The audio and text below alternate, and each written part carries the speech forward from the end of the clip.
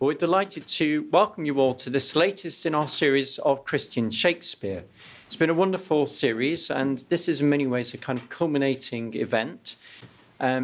We will be beginning with a open table discussion where we'll bring various of the people who've contributed to the series together. And then after this, we will have a lecture given by Baron Williams, who I will introduce later on. I don't think he'll need much introduction. I'm sure you all know who he is very well. Okay, so delighted to welcome you all, and I'm sure this is going to be a wonderful evening of investigating the relationship between Christianity and the writings of Shakespeare. Great. Well, good evening, everybody. Those of you who've been with us over the last term know more or less about the series and the aims of the series. Let me just introduce the panel. We're a little bit short in terms that two of our panel weren't able to come tonight. Professor Michael Collins from Georgetown University has been grounded, along with everybody else at Georgetown University, which has caused us a lot of difficulties because we had a big event supposedly on Tuesday night in London, which we had to cancel, and the president was coming over. They all send their apologies from Georgetown that they're not here. Let me just say right from the start, thank you very much to Georgetown University, who have actually financed the whole of this series, and also the Future of the Humanities Project. So, let me introduce. Sorry. Also, Claire Asquith was going to come. She gave a wonderful talk a little bit earlier. Yeah, we had a long discussion. She actually looks after a 90-year-old mother, and we decided it was far better that she stays where she is and doesn't mix too much. Because of the age of her mother, really. So she's not here, and again she sends her apologies. We have on the panel the Archbishop Rowan, you all know, and we're going to give another introduction to him later on before his lecture. Paul Edmondson, who gave a talk on Shakespeare and spirituality earlier in the season, and Yvette Khoury, who gave a wonderful talk on nuns and friars, or was it friars and nuns? Because I always get it wrong. Nuns. It was nuns and friars earlier in the season. And those of you who don't know me, I'm Mike Scott. I'm a fellow here at Blackfriars and the senior dean. So I'm going to start off by asking each of you, and I'll start with Paul, if I may, Paul. But it's the same question. What do you think the Christian culture and environment, what contribution do you think that made on Shakespeare's plays? Thank you, Mike, and thanks very much for inviting me to be part of the panel. As we've heard during the lecture series, to talk about Shakespeare and religion in any way is to be political and to think about the political climate of his time. And this was particularly the case in Claire Asquith's paper, and I'm sure she would say that if she was here, and how, as it were, the trauma of the Reformation was coped with when bodied forth through Shakespeare's imagination on the early modern stages. I think what we haven't heard very much of, and I think we'll be hearing it more from Rowan this evening, is the Bible as a source for Shakespeare and the Book of Common Prayer as a source for Shakespeare. These were the Christian resources available to him that he could freely use carefully. And of course, the Bible does saturate his work. When I spoke and when I think about Shakespeare and Christianity, I see him primarily always as a very generous writer. And so when I think about him as myself as a Christian reader and a priest in the Anglican Church, I sort of want to let everything in. So Shakespeare as incarnating as an artist and Shakespeare's bodying forth and the power of the imagination to change people and to create new worlds is very important to me. So Shakespeare, I think, can become a site of spiritual reflection. And what that looks like in our different Christian traditions then becomes very interesting. So I think, it's good to ask, well, what is there? Where did it come from? What does it tell us? What might we do with it and why? I'll pause there for now. Okay, thank you. Yvette. Well, thank you very much, Mike. For me, I focus more on the nuns and friars, which are more associated, obviously, with the Catholic side of religion, of Christianity. And I was curious as to why and how did he portray these characters, I want to say characters, but these roles within the play, within the plays, within the canon, at a time where the country was a Protestant country. So, and I delve in closer into where they are portrayed. It's easy to say, for example, or it was easy to dismiss at first, to say, well, if a play is set in Italy, for example, or in a Catholic environment, then they would have those characters, nuns and friars. But what was more curious, I think, is even in a setting where pagan setting, you had at least the nuns part playing a big part. And these nuns didn't seem to me to be pagan nuns. I think they were more Christian nuns. For example, in the Comedy of Errors is the prioress, which comes in and takes over, or if you like, connects all the loose ends. And there's so many loose ends in that play. And it is, it was a tradition in Shakespeare's time, more in the Elizabethan than in the Jacobean, to have the body of the church, somebody representing the church, come in and kind of create some sort of calm and peace after the chaotic plots that go on. So that was my interest in how they are portrayed. The friars were much more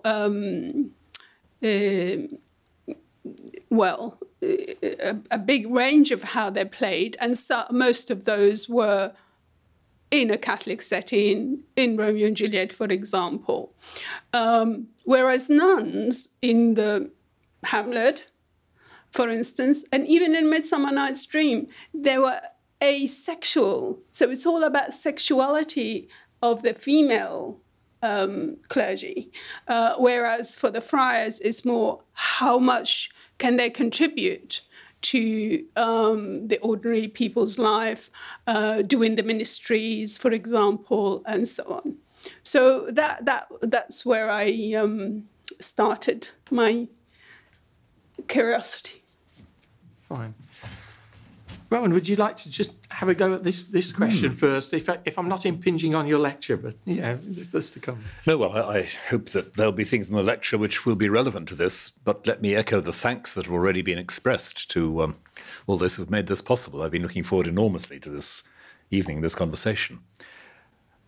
I'd go along with what Paul said very strongly, that, of course, it's a political environment, and part of the political heritage, I think, divides into two themes which recur in the plays as both political and spiritual questions. There's what you might call the generational trauma. There's a lot in Shakespeare about generational conflict. And I ask myself how much that has to do with the sense of generational rupture just before Shakespeare's lifetime, that the entire society has been through a period of visible breakage. And I don't think we can underrate the significance in the Tudor and early Stuart imaginary of the fact that you are literally living in the presence of ruins in very many contexts. And I sense that sometimes. Of course, it's there in the sonnets, the bare ruined choirs, etc. That's one theme. And the other is connected with it, and it's about legitimacy. Shakespeare writes a lot about kingship and what authentic kingship is and isn't. And that's not just, in our sense, a narrowly political question. I think it's a question about sacred authority and what happens when sacred authority is challenged or fractured. And it's as if Shakespeare pushes the question back beyond just the immediate mid to late 16th century context, almost saying it all starts with Richard II. That's where the worm gets into the system. And yet the revolt against Richard's authority in Richard II is not just an upsurge of anarchy, it's a holding to account of a sacred monarchy that's become corrupt and self-serving. So he plays with those tensions throughout the history plays and in other contexts as well. What is true authority? What is true kingship?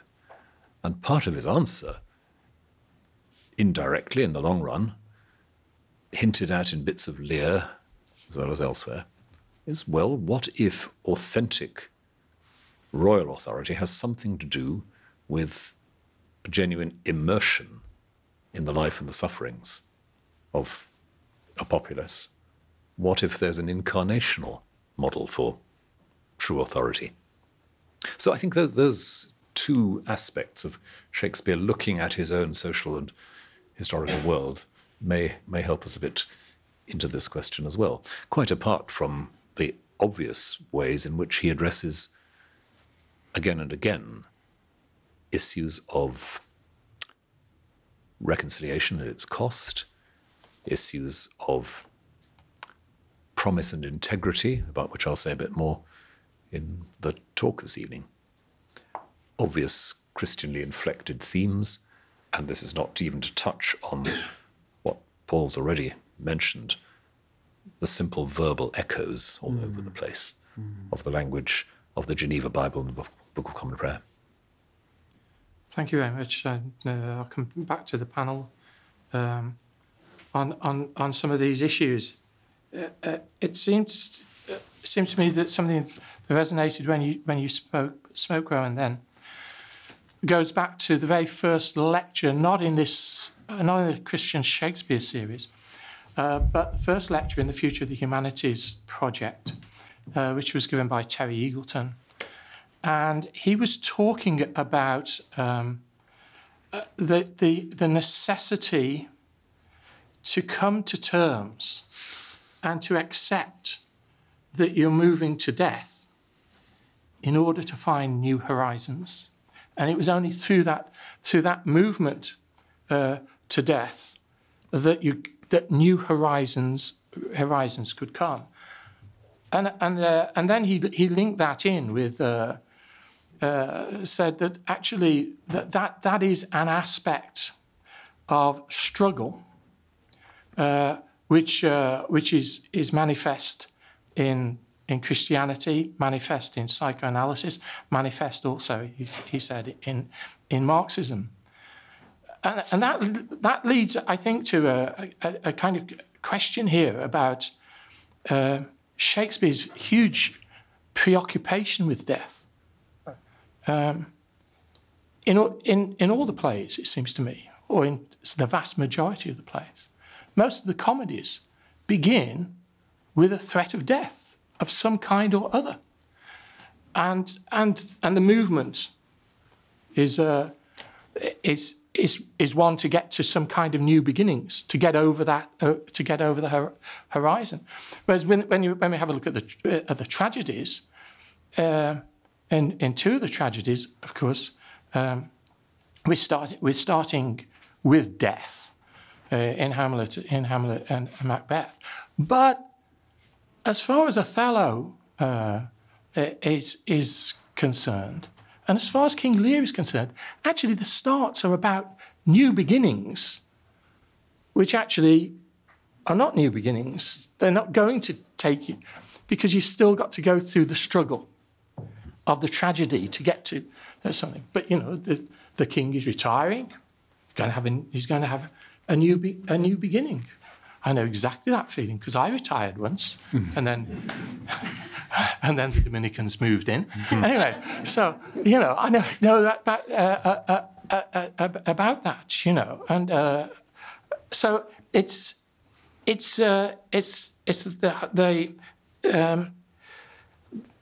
well, let's just say about Othello. For him, it's a new beginning as well, isn't it? He's going to get married.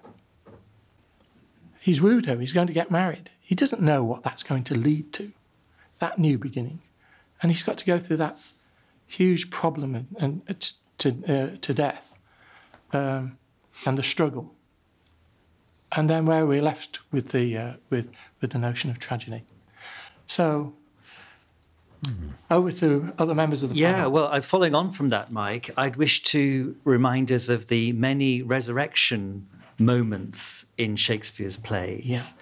Yeah. And so, for example, the Comedy of Errors has already been mentioned, and we might see that as a sort of resurrection narrative. Certainly, it's a narrative of reconciliation, family reunion at the end.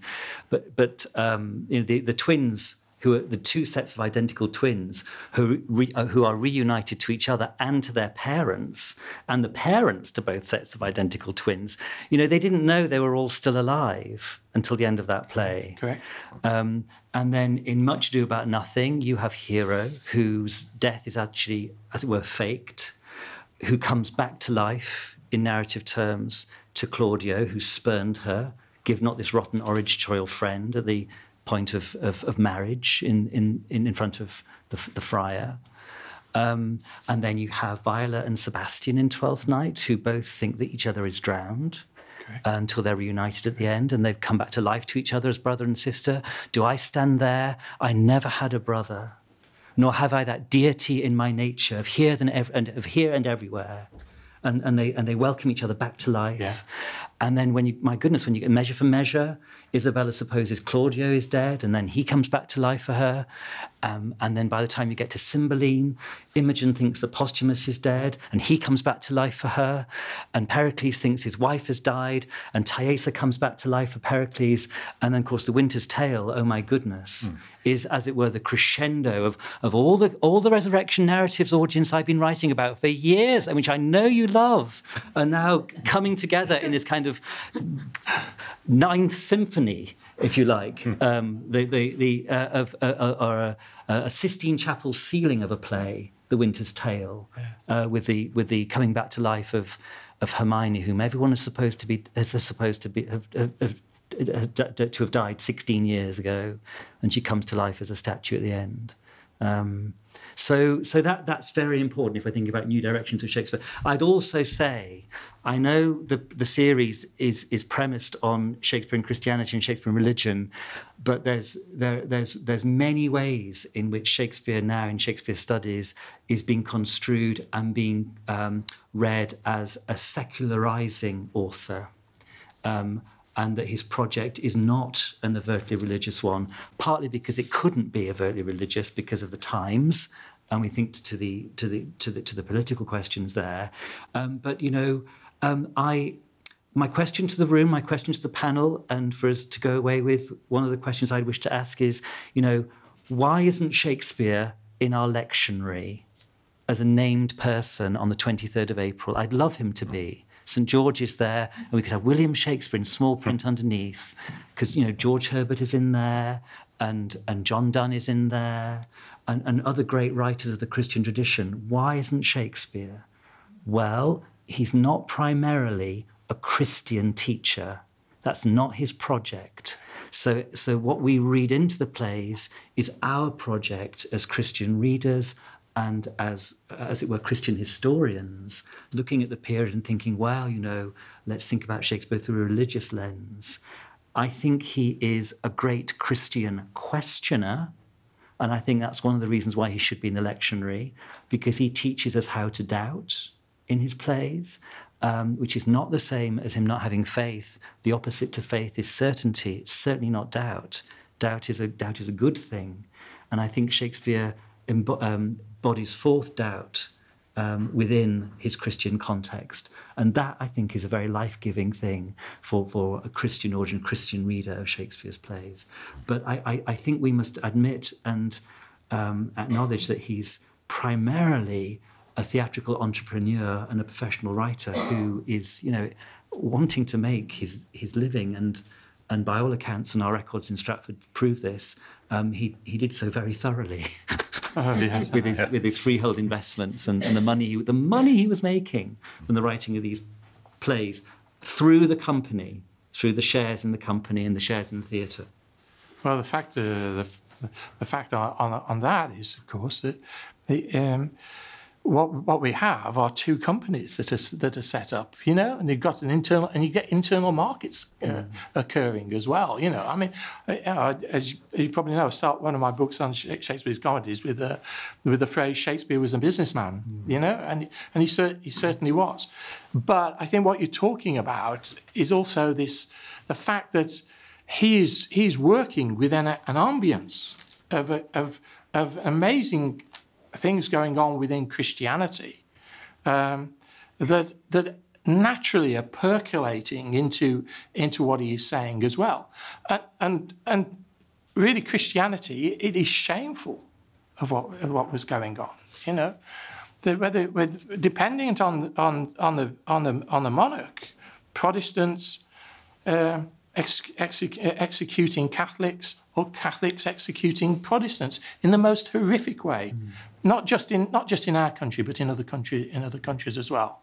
It's in a sense for Christianity, it's a time of shame, really, because if love is the central element of Christianity, there wasn't much love being shown, to your enemies at that time, for political reasons, and all of that. But it's certainly percolating through.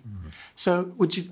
And if I go to one more to Yvette, then to Rowan, and then I'll open it up to the audience. Yeah, that's fine. I totally agree with the fact, not so much just a businessman, he was a dramatist. He wanted to create drama. And when you look at sometimes at the sources, for example, Antony Cleopatra, you can put his source side by side, and you can easily tell that he's just picked that from this and put it in that particular context. Now, he wasn't a preacher as such, but Christianity was part of the everyday life. They all had to go to church. If you didn't go to church, you got penalized. So, and the Bible was readily available. The Book of Prayer, everybody knew. So whatever language he uses is what was going on. So he picked what he wanted from all the sources, not only the Bible, not only the Book of Prayers. But I would go even further with the idea of a dramatist. And I mention Antony Cleopatra again because Cleopatra is a difficult role to play. Most actors can play one side of her, but they fail to play the other. They can play the flirtatious, but when it comes to the ruler, they struggle. Very few actors can pull both parts. So he had to work with what's available. So he must have had a brilliant boy who could play Cleopatra. Otherwise, he wouldn't have written that difficult, complicated character. So, but and then if I go back to the nuns and friars, so the friars that he picked the friars, not the intellectual ones, not the ones who are going to be highbrow, if you like, or be too taxing for his audience. He picked friars who were readily available, who can mix with them, who can get to know their everyday life. So I think he used his sources, but he also used whatever was in the company available to him to characterize these people. Thanks very much. Just partly in response to Paul's question about the lectionary. Oh, yes. When an anthology of Anglican spiritual writing was produced some years ago called Love's Redeeming Work. Shakespeare was included in that. So not quite the lectionary, but just a shade of It's that. a very encouraging thought. But, of course, the point that both Yvette and Paul have made is absolutely key.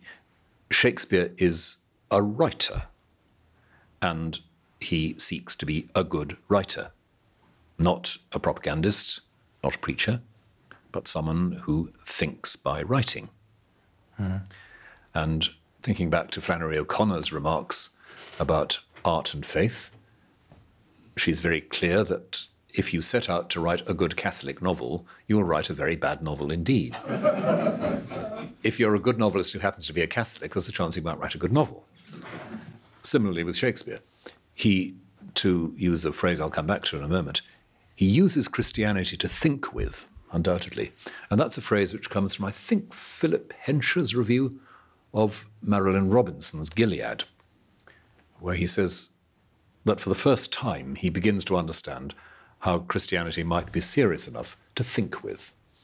Now, quite clearly, if you live in a theologically saturated culture like Elizabethan and Jacobean England, that is part of what you will think with. And it's clear to me that that's what he's doing.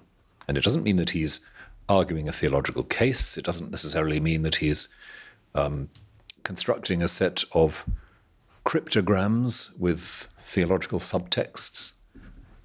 It does mean that he is, in his mind, as it were, bouncing backwards and forwards between a furnished theological room and the conversations you might have within it, with those images sort of impinging on your imagination as you go forward. And that, to me, is the real interest of Christianity and Shakespeare. It's somebody thinking human conversation, the human situation, human conflict, human reconciliation, with all of that, yes, as the hangings on the wall. Thank you very much. Well, let me open it up. Can you keep your questions relatively short so that we can make sure we get a good debate? Any questions on what we've heard so far?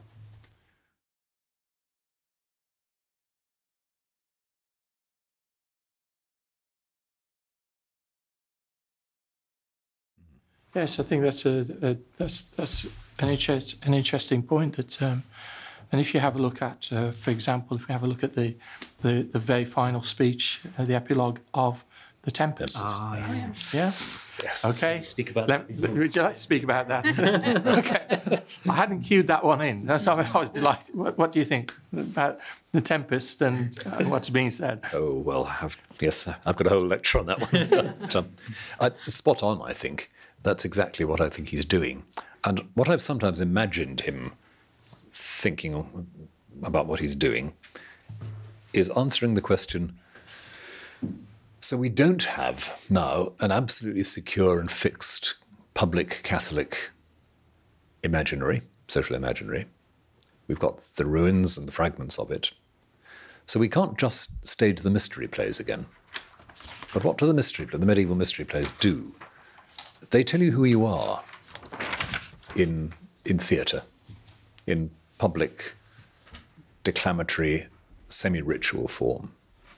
And I sort of imagine Shakespeare thinking, what if I had a go at telling people who they are, not just by repeating the liturgical and scriptural story, but by reworking the human story itself with that in mind. I agree, it's not secularizing, it's quite the opposite. But as for The Tempest, well, I think that last speech is almost endlessly fertile as you try to think what it's about. And it seems to me something to do with it's a cliche to say the dramatist steps forward. That's not the case. But Prospero standing forward at the end, Prospero, the controlling scriptwriter, for his island, stepping forward and saying, well, this is what dramatists do. But if what dramatists do is going to be any use at all, you've got to be involved. So when you put your hands together, as we say, don't do it just to applaud. There was I was watching the film The Two Popes, which I've seen twice now, and they're terrific. And there's one moment when Benedict is making his almost confession to Francis, and he says that he was too much in his books to remember some of the duties that he had to do, which seems to me goes back a very Tempest kind of thing from Prospero's point of view. Yeah, I mean, The Tempest also is one of those that starts very badly indeed. I mean, it starts with a tempest, and you think it's going to be disaster all the way through, and there is a resurrection. Alonso thinks his son has died, Ferdinand. Yeah, gets but him back. even the brothers get back together. But here, I think, is because of the genre. The genre, he is a comedy. He decided it's going to be a comedy, and that's why there's reconciliation in the end. But if there was a tragedy, but it could have easily gone the other way. So there's an issue of balancing, if you like, how much do I give people? How can I manipulate them? How much can I make them laugh, and how much can I make them cry? Paul, any comments on this? On The Tempest especially. Well, I'm seeing it tomorrow evening with Michael Pennington as Prospero, unless it's cancelled because of Corona. Oh, it's just opened at the German Street Theatre, little studio space, and for those of us who know and like Michael Pennington's performances, it's absolutely right. He should be playing Prospero. I just put at the footnote, and because Rowan mentioned, as it were, Shakespeare as Prospero, and one doesn't have to go down that route, I know, and indeed we didn't in Shakespearean biography until the 19th century, surprisingly. But the grave, the epitaph in Stratford, if we're looking for biographical connections, it's interesting, isn't it, that the dramatist of the island who steps forward and gives away power and, and my ending is despair unless I be relieved by prayer, it's the same meter, tetrameter, not pentameter, which is a little unusual for Shakespeare. He does it elsewhere, but it's there at the end of The Tempest. It means something specially by it. It's the same meter as on the grave in Stratford and in rhyming couplets. So if one's going for, as it were, poetic connections and biographical ones, then it seems to me that's a very strong one to make between Prospero's final speech and the rhythm and the poise of Shakespeare's epitaph on his grave, which may lend weight to the view that he wrote his own epitaph. We don't know who wrote it, but we know that he wrote epitaphs for other people, so it's not unlikely. Yeah, very good. Question, please.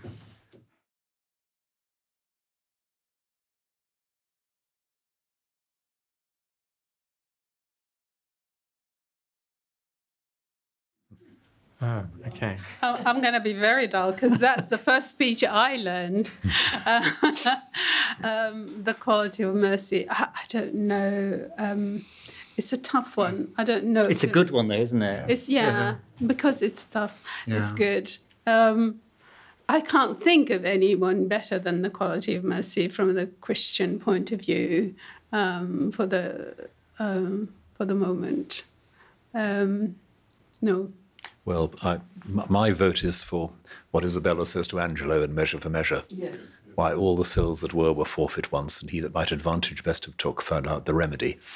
That, to me, is perhaps the most overtly theological thing Shakespeare ever wrote in any of his plays. But in terms of which play most crystallizes for me something of the theological undertow, I guess it might well be Pericles, strangely, because the sheer almost anarchic quality of that restoration and reconciliation. It's such a bizarre play. Of course, it's not just Shakespeare. But I've often felt watching Pericles moved beyond my expectations. Bearing in mind the chaos, anarchy, that I think it was a phrase you used with relation to Pericles. Was it chaos or anarchy that you said? Anarchy, I think. Anarchic nature of the play. And, as it were, separated by the sea and everything. I'd go into the forest, because I think that's very important for Shakespeare in his dramatic construction. So I'd choose As You Like It, and I would look to the great speech by Duke Senior at the beginning of Act 2 to his co-mates in exile, banished in the Forest of Arden, which ends... this our life, exempt from public haunt, finds tongues in trees, books in the running brooks, sermons in stones, and good in everything. And then there's an exchange between Duke Senior and one of the Lord's Amiens, and Amiens says, "Happy is your grace that can exchange the stubbornness of exile into so blessed and sweet a style." And that's why the play is called As You Like It, that it's what we bring to our feelings of adversity and our feelings of exile. And Christianity enables us to do that. It empowers us to go out into the world and to change the world with the Holy Spirit. And I see that in that exchange in As You Like It.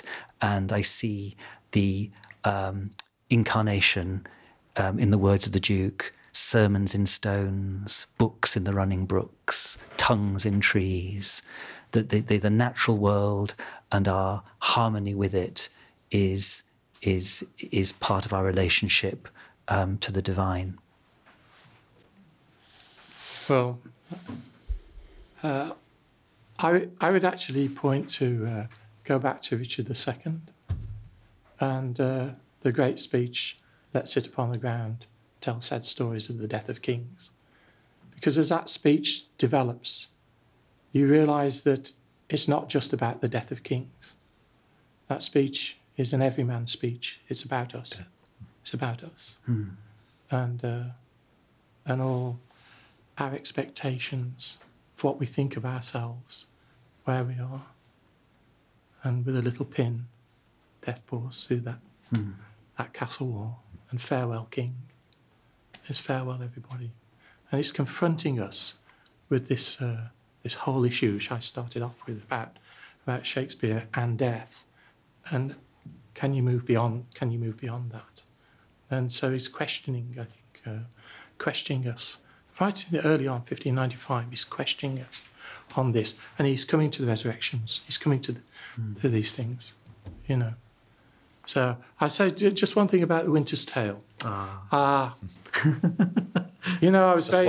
I was just an anecdote. While somebody else is thinking of a question, it's just an anecdote. But I was very fortunate. I don't mind ever saying this, that I wasn't doing very well at school. I was getting myself into a lot of trouble, and I went to.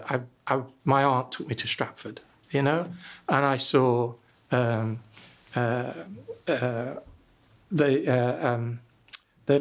I saw Richard II actually as the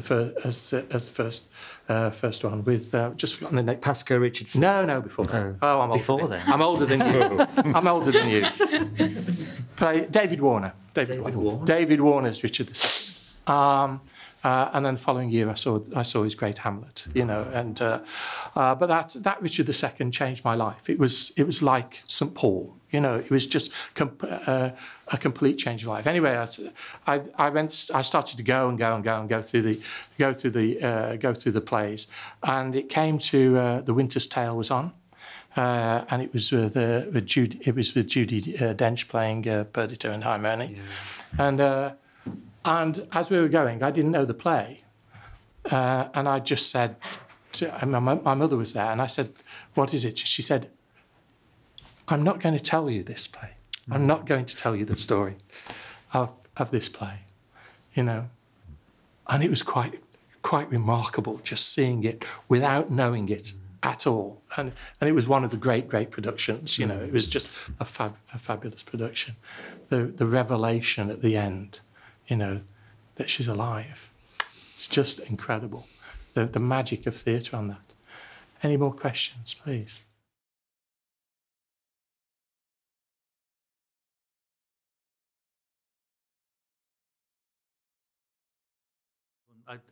I just read this morning an excellent review of Rowan's book, Luminaries, which is in this week's TLS. Have you seen it yet? I've got a copy here if you need. And just to summarise, so a recent book by Rowan, not the latest book, the recent book is called Luminaries, and the review says it's an anthology of talks about great Christian lives.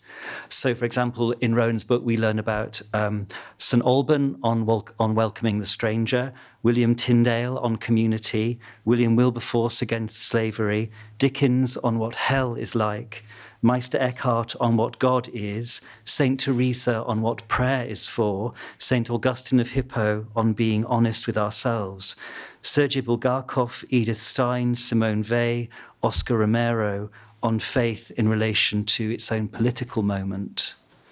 And so that question you've just asked seems to me, well, what would we say of Shakespeare? Shakespeare on what? What does Shakespeare show us if we were to add him to Luminaries, if you were to write the difficult second album? And you know, what would you say about Shakespeare? You mentioned human conflict, reconciliation, human thought in answer to a previous question. I would add human generosity and human doubt in terms of, you know, relationship to God in Shakespeare. I don't know what others would add. It's a very tricky question and a very interesting one. I suppose one reason for my going for that particular speech from Measure for Measure is that says something about God. It says something about generosity. All the souls that were forfeit once, and he that might advantage best have took found out the remedy. And it feeds into this whole question which recurs so much in Shakespeare. What does legitimate power look like? Perhaps it looks like that. It looks like renouncing advantage to find a remedy. And perhaps that's one thing that Shakespeare says about God, if you want to push that question. Here is a story of the supreme, unique advantage which finds healing. And that's a kind of touchstone for not just human power, but human action itself. So maybe that's a way in. I don't know. I'd have to think more about it, though. I don't think I'm qualified to answer that.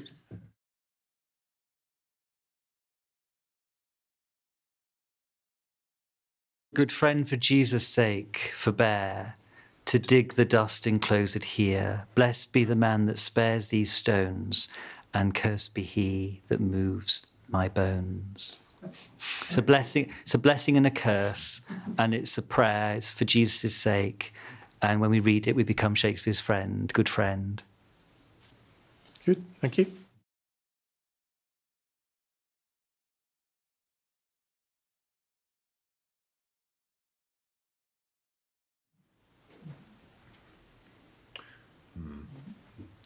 Yes, I think that's right. And doesn't it relate to the point made in the first question about the way in which, if you like, the ordinary is suffused with something because of what Shakespeare does?